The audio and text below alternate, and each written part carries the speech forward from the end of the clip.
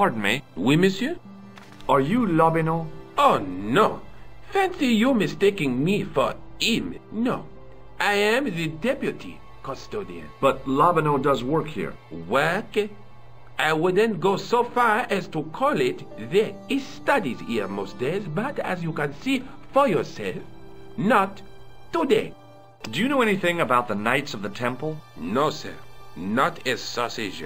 Do you know anything about medieval manuscripts? Not me, monsieur. I am no scholar, though people often mistake me for one. It is the uniform, I guess. They see the clothes. They are impressed. And they ask you to park their cars? They ask me to park the...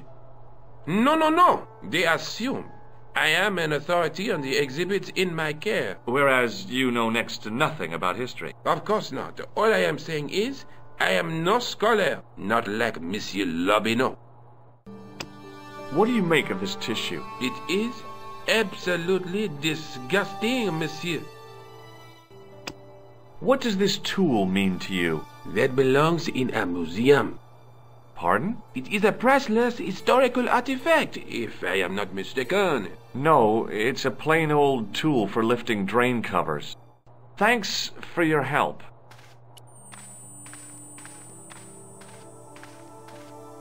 In the case was a spindly tripod, blackened with age and pitted with rust.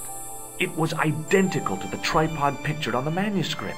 A notice identified it as 15th century from Western Ireland. It had been found in Lochmarn at the site of a Knights Templar preceptory. Ireland! What's that? This tripod was found in Ireland. I will have to ask you to keep your voice down. I'm sorry, I was excited.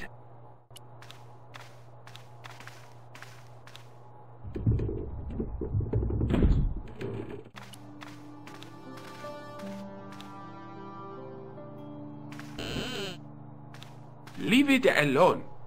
That closet is over 3,000 years old. Closet? It's a sarcophagus.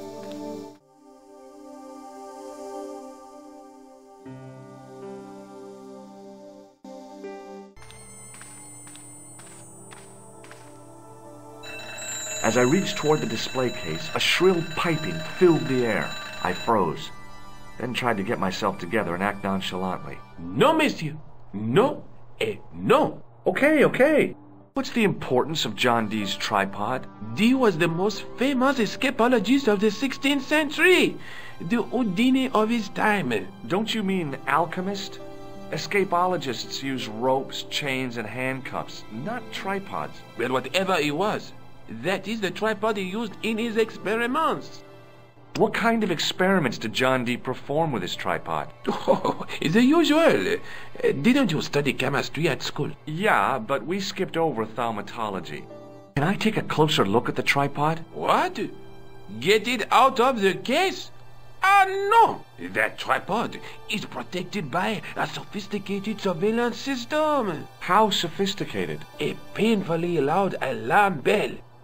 How is the alarm bell triggered? By the slightest pressure on or movement of any part of the case wherein that tripod is situated. It strikes me that to call your alarm system sophisticated is, well, stretching the truth a little. It has never failed yet.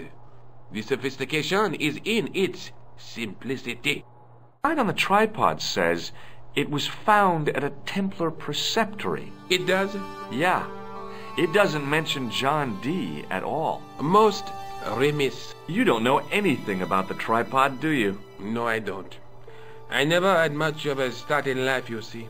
I owe what little education I gained to my uncle. He was an optician, but he also doubled as the village school teacher. He taught me the alphabet.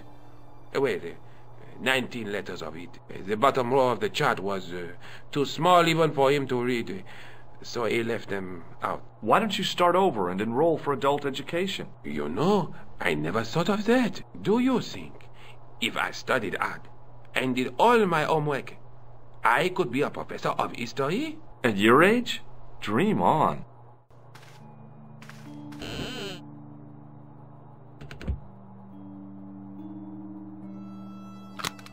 This is ridiculous. I could be here for hours.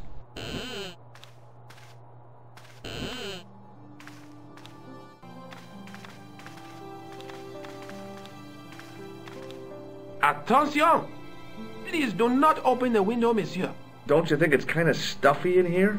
Better stuffy than dead. What's the problem? Fumes from car exhausts? Not just that, monsieur. There's a new burger bar opened up across the street. The Laughing Buffalo. So what's the problem? They cook their burgers on a charcoal grill, and the fat falls on the open flames. The amount of organic compound and smoke particles released is astounding. Since they opened, local air pollution has doubled, and it stinks like a funeral pyre. That is why I keep the windows closed.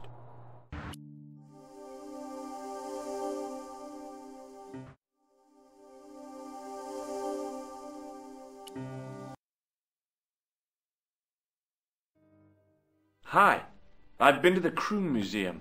Did you speak to Lobineau? No, he wasn't there. I found the tripod. Where? In the museum. It belonged to the Templars.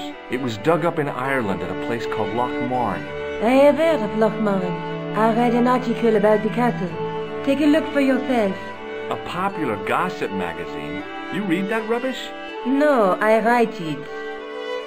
Professor Nigel Pegram, excavating the medieval castle at Loch Marne. That's strange. What?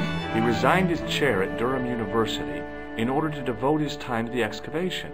Not only that, but he canceled the filming of a 4th series of his popular television program. This site at Loch Marne must be awful important to him. He's a professor of history. They're all cuckoo. All the same, I'd like to talk to this Professor Pegram. How do you feel about a trip to Ireland? Disappointed. Huh? That I won't be going. I want to follow up the Bellotta case. If you really think Pegram's gem is important, why don't you visit Loch Marne? On my own? I'm not so sure about that. Where is Ireland exactly? Have you found out any more about the murders? Well, it may be nothing, but both the clan's victims visited Paris earlier this year. When? The 2nd week of July. They were both here at the same time. Did they meet? I don't know, but I can't imagine it was coincidence. I have to go. Okay, I'll see you later.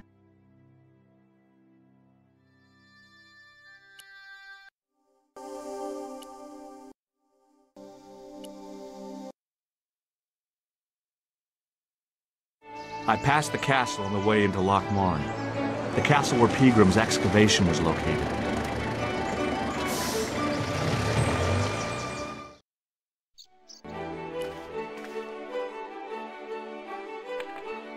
I tugged at the trapdoor, but it was locked from the inside.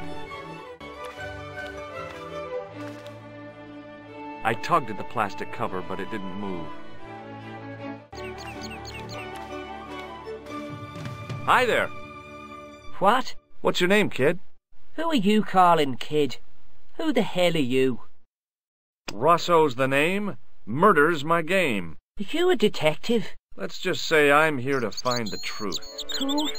Just like on the telly. Cut the crap and tell me your name. Liam McGuire. What are you doing hanging around the bar, McGuire? I'm on the run from me dad. Why? Did you do something bad? I ain't done nothing, boss. You can tell me, kid. Is it your dad? Oh, sir. He drinks every last penny down his evil throat. And there's me poor old mother, bedridden and dying of presumption. I tried to buy her medicine. Chopped firewood for Father Mahoney till me fingers bled. The old skinflint cheated me too. But I took the pennies he gave me back home. Look, Ma, says I, see what your darling son has earned with his own sweat and blood. When suddenly, me dad appears and grabs the loot. I'm off to Dublin, heavy drinking, says he. Watch out till I get back. That's why I runned away. Something in the grin on his face told me he wasn't being strictly truthful. Compared to him, Huckleberry Finn was a candidate for Altar Boy of the Year. Do you know a man called Pegram? Can you describe him like on the telly in the cop shows? He's an English archaeologist. I know the man you mean if he's the one. Have you seen a guy dressed as a clown? Here in Loch Marne? They all dress like clowns. The man I'm looking for is a dangerous psychotic. Jesus. It's just like that film I saw. There's this clown, see, and he's after this kid who saw him kill a guy. He tries to warn the sheriff, only no one believes him.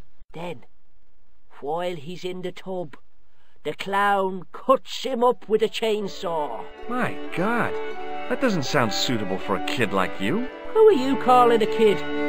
I'm 25. Yeah, right. You're not a day over 14. Oh no, it's 25 that I am.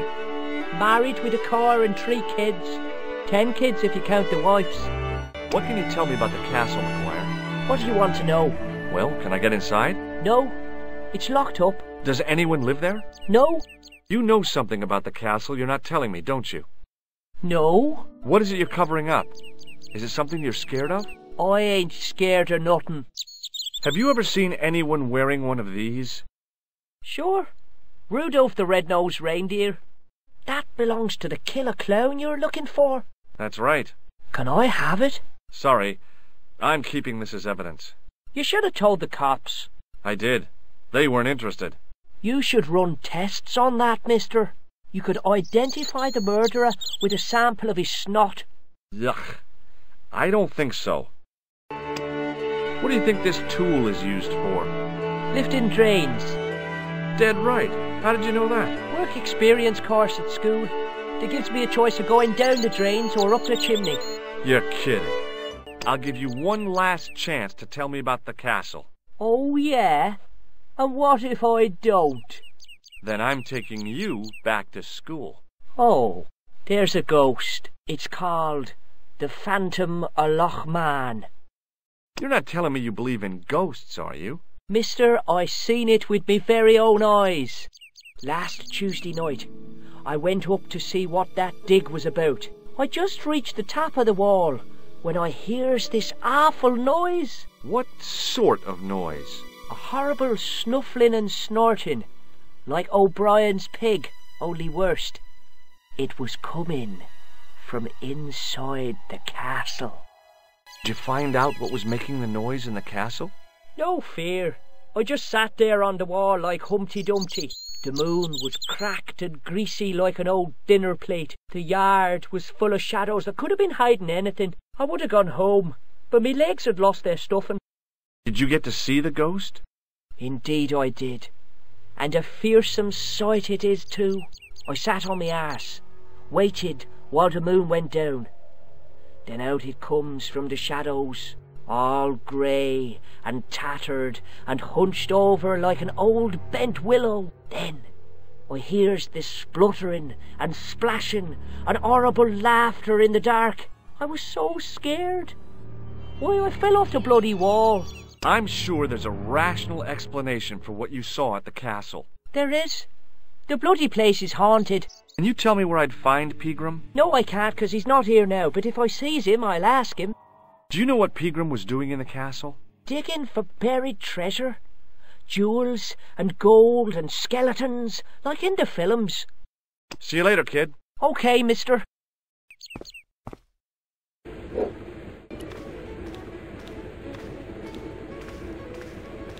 Top of the morning to you.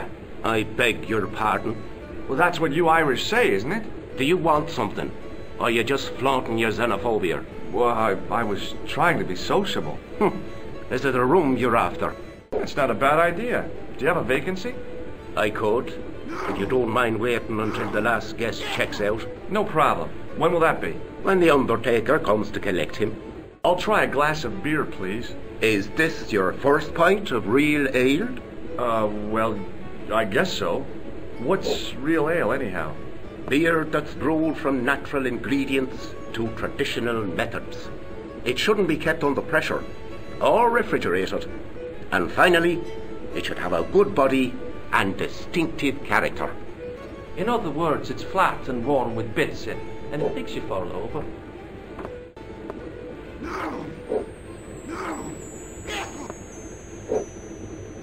Do you know a man called Pegram? Indeed I do. Are you a friend of his, by any chance? Oh, no. I'm just trying to track him down. Me too. That son of a bitch should be locked away. Did Pegram stay here? Yes, he did. 6 nights plus breakfast. Have you served any, clowns recently? No, you're the first today. Does this tissue mean anything to you? That's disgusting. Uh-huh. I found it in the sewers. What's the idea of waving it around in my face? You're worse than old Ron. Put it away, man. Do you recognize this man? No, I don't. What do you want with him? I've got a score to settle. I don't want any trouble in the bar, mister. If it's a fight you're looking for, see Father Mahoney. A priest? A man of the cloth? Sure.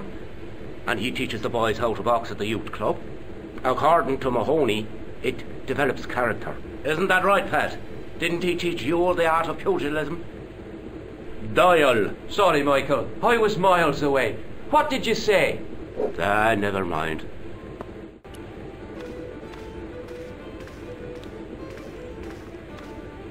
My name's George. Pleased to meet you, mister. My name's Fitzgerald. Can I get you another drink? Oh, no, thank you. I shouldn't be drinking at all. I'm on tablets for my nerves. More than a pint and I'll pass out. Do you know Professor Pegram? He's the archaeologist, isn't he? That's right. What can you tell me about the castle? There's nothing there. Just an old ruin. How old? I really couldn't tell you. Have you ever explored the castle yourself? I used to play there sometimes, when I was a kid. Then one of the little ones fell off the wall, broke his head and died. We didn't go there anymore. You haven't been up there recently? No. Did you work at Professor Pegram's dig? What gave you that idea? What do you think this tool is used for? Something to do with horses? Wrong. It's for opening manhole covers. Oh, really? Well, you learn something every day. What does this red nose suggest to you? Blood. Why's that? I used to bleed a lot when I was a kid. Every time there was a playground scrap, I'd end up with a bloody nose. I wouldn't have minded, but I wasn't even involved in the scraps. Check out this pass. Thomas Merlin? No, never heard of him. Do you recognize the man in this photograph? No, I'm sure I don't know him. See you later.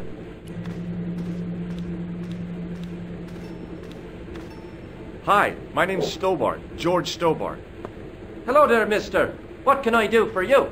Can you tell me anything about the castle on the hill? Oh, I don't know much about anything. You should ask Mr. O'Brien here. He does joined-up writing. Would you be one of them history fellows yourself? That's right, Professor Stobart, Miskatonic University. You're an archaeologist, and you're asking us about the castle. Excuse me, Mr. O'Brien. The gentleman was talking to me. How come you didn't leave with the others? I didn't know they'd gone. Oh, yes. Packed their spades and shovels and away they went. Seems I missed all the excitement. What excitement? Do you know Professor Pegram? Do I know him? Do I know the good professor himself? No, I don't. I mean, I know who he is, but I don't know him to talk to. Do you know anything about Pegram's excavation? Only that he didn't have the right tools for the job. What he needed was shovels and a JCB. Pegram was digging for historical remains, not coal. Is that a fact? What the hell for? It's the science of archaeology, Pat. Understanding how people used to live by what they've left behind. One day archaeologists might be digging up our remains. Imagine that, Mr. O'Brien. I wonder what they'll find. Well, it won't be arrowheads and beakers. Fast food cartons and flavoured condoms, more likely.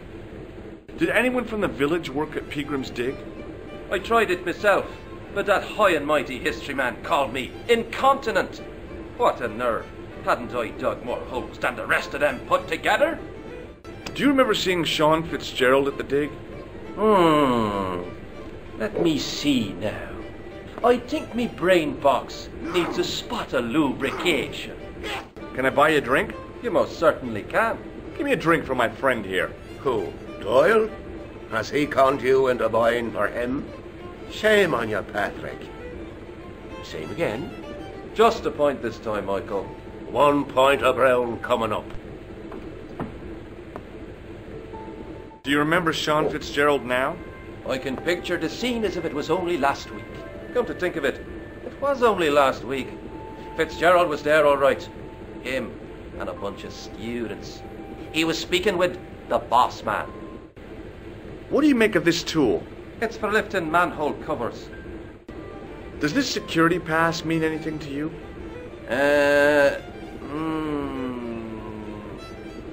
Well, no. Do you recognize the man in this photograph? It's a handsome mug on that fella, to be sure. Is he a film star? Bye for now. Hello there. My name's George Stobart. Pleased to meet you, I'm Sheriff. I'm O'Brien. Can I help you? What can you tell me about the castle, Mr. O'Brien? It's a fine site now, isn't it? Dates back to the 10th century, you know. Most of the existing building was added much later, of course. Are the ruins open to the public? Oh no, it's much too dangerous. Anyway, there's nothing of interest remaining. How can I get into the castle? But those walls were built specifically to stop people getting in, Mr. Stobart. But I dare say you'll find a way, if you've the will. Have you ever heard of the Knights Templar? I most certainly have. A remarkable institution. Did you know? They were the originators of our system of credit. Their financial empire stretched from the Atlantic to the Caspian Sea. With bases in so many countries, they had to establish new methods of fiscal transfer. So, the Knights Templar were nothing but a bunch of bankers. I don't get it. Are you saying these Templar guys invented bank charges? In a manner of speaking, I suppose they did. What a dirty trick. Didn't anyone try to stop them? Oh yes, they were arrested and many were burnt at the stake. Good. They bloody well deserved it if they were anything like my bank manager. Can you tell me about the tripod which was found at the castle? Now there's a bone of contention and controversy. It was dug up by an Englishman of the archaeological persuasion. Who was this Englishman? Professor Pegram, the same man who dug up the gem. Do you know where I can find Pegram? You're too late to meet that fella. Is he dead? Not that, but he's gone from the village. A sore point with our esteemed host, I might add. Do you know where Pegram has gone? I'm sorry, but I don't. He upped anchor in the dark and shipped out before the dawn. Why did he do that? Who knows? A guilty conscience or a secret assignation. Whatever the reason, he'll not be missed in Lochmar. Maybe now the fuss about the gem has died down, we can get back to normal. What can you tell me about the gem which Pegram found?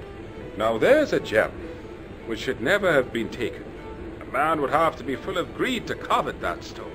What's your interest in the jewel? You're not a reporter, are you? Oh no. Thank the Lord for that. Have you heard of the Phantom? More than that. I've seen it, and let me tell you, it's a dreadful spectacle. So it's not just a local legend. There really is a Phantom of Lochmarn. Oh no, I was talking about the Phantom of the Opera. Do you know Sean Fitzgerald? Yes, I do. What you want with him? I want to talk to him about working at the dig. I can't imagine anyone employing Sean Fitzgerald on a dig. He wouldn't know a post hole from his elbow.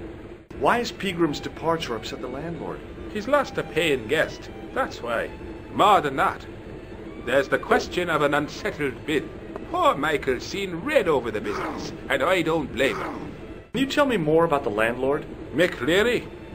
He's what you call a would-be sophisticate. The trouble is, his idea of sophistication extends as far as putting paper in the lavatory. I never worked out why he did that. It's much too dark in there to read. That's true. Have you ever run your hand over the back of the door? The graffiti is written in Braille. What can you tell me about this ID pass? Gruber Electronics. I've never heard of it. What do you make of this tissue? I guess that muck on it is grease paint. Does this tool mean anything to you? I'd say it was for lifting manhole covers. Goodbye for now. Hi there, old-timer. What? Nasty cold you've got there. As soon as the words left my lips, I regretted them. Is there such a thing as a cold which isn't nasty? I put the question to Father Mahoney. Father, says I, why were we born to suffer snot? What did he say? He said, it's my reward for being out all night like a sinner. Pious prig. Anyway, this is no ordinary cold. 'Tis the hay fever. Pollinosis? Thank you. You're not a policeman, are you? Excuse me? Police? No. I'd know it if you were. Can you tell me how to get into the castle? Don't even think about it, me bucko. Lochmarn Castle is haunted. That's what the kid outside told me, but I don't believe it. Then you're a fool. Ghosts don't bother me. I still want to visit that castle. You can't. It's not open to the public. There's no one around to stop me, is there? That's right. Nothing human, anyhow. You know Pegram, the archaeologist? That's the scrawny fellow who was poking around at the castle, isn't it? No, I don't know him. Have you ever seen the ghost? To be sure. With me very own eyes. Can you describe the ghost? It was horrible. A wee stunted beast, long beak, straggly, flappy wings. Are you sure it wasn't a wild animal? A rabbit or a skunk or something? Skunk? In Lochmarn? That'll be the day. No, that was a ghost, to be sure.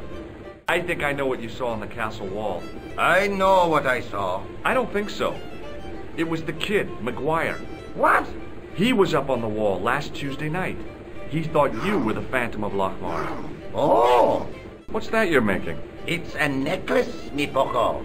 Oh, sure. Made out of steel wire? That's right. A necklace for my pretty one. When my little lover feels it round her slender neck, she'll be mine. All mine. Can I buy you a beer? Very kind, I'm sure. But I don't drink the stuff Leary sells. What's wrong with it? I've seen what it can do. You could make use of this tissue. Never use them. Those things are unhygienic.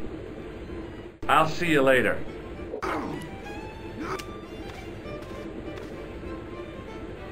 It was a beer-stained piece of toweling.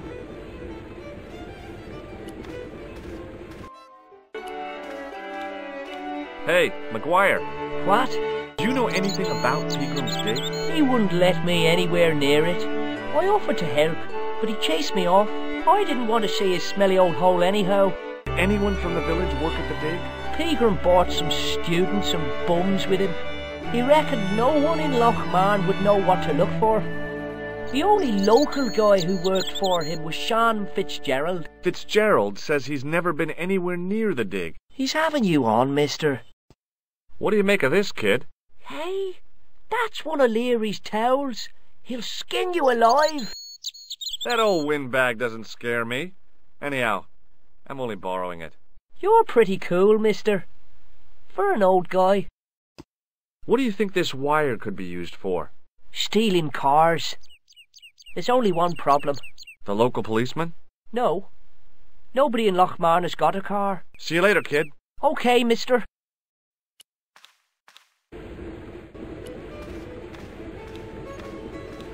Mr. Fitzgerald? Doyle told me you definitely worked at the dig. He's seen you there. You might as well admit it. I knew this would happen. I knew I'd get caught. I need to talk to Professor Pegram, if he's still alive. What do you mean? Is he in danger? Yeah, you too, if I'm right. You're not from the Social Security. Hell no. What makes you think that? Well, I was claiming benefit at the same time I was working for Pegram. I'm not in a position to make judgments, Sean. That's between you and your conscience. All I want is to talk to Pegram about the gem. But he's not here. I know that. But he left that package with you, didn't he? So where did Pegram go? I don't know. I swear it. He came to see me early this morning. Said he was leaving. He asked me to give this package to a guy called Marquet. Show me what's in the package, Sean. I can't do that. Why not? I promised the professor. So what? You didn't have any qualms about your benefit scam. So where's the harm in taking a peek inside Pegram's package? You don't know these people. I can't. I don't dare. This is your last chance to show me the package, Fitzgerald. I've been patient with you, but now it's time to kick ass. But he'll kill me. Who will? The man from Paris. Jack Marquet. Pegram told me if I gave him the package unopened, I'd hear no more about it. But if I double-crossed Marquet, I'd be dead. I'll deal with Jacques Marquet. Give the package to me. No. Why should I trust you? I don't know who to trust anymore. I wish I'd never even heard of the Lochmarn gem.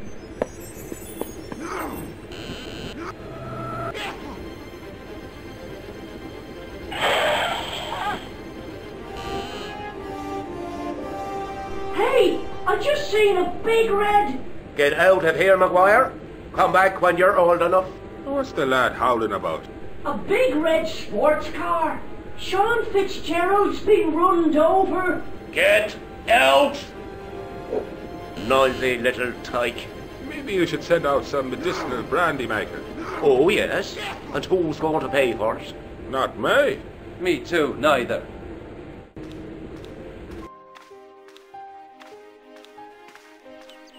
I was telling the truth about Fitzy, mister. Okay, calm down. Now tell me what happened. I was standing here, minding me own business, when I saw this beautiful red sports car coming up over the hill. "Would you look at that?" says I, and I going over to take a closer look. Next thing, Fitzy comes tearing out of the pub and nearly knocks me on my ass, but the car just flies at him. It was too fast for poor old Fitzy, and hit him an awful wallop. He goes flying up on top. "Jesus," says I thought he was a goner. Next thing, the driver hops out, and I couldn't believe my eyes.